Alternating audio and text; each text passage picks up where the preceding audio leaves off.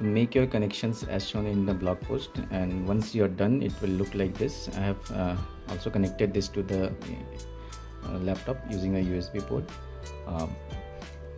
One thing to note is that if your ESP8266 is not up to date, you may need to flash the firmware. For that I have written a separate steps how to do that, so you can go through that if that is required.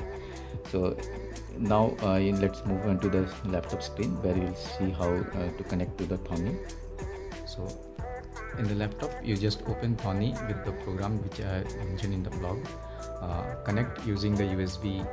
Here you select MicroPython and select the port where it is connected. By default it is selecting COM5.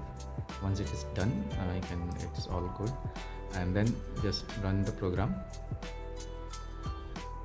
It will show you the steps here.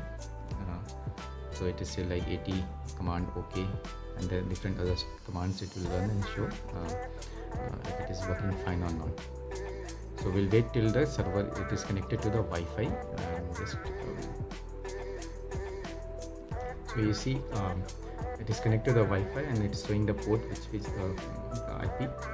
So you can use that IP to open the browser and see the default web page that is written in the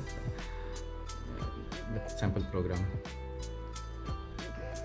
So now you can see that the browser is opening, has been opened with the server IP, the HTML file that was sent.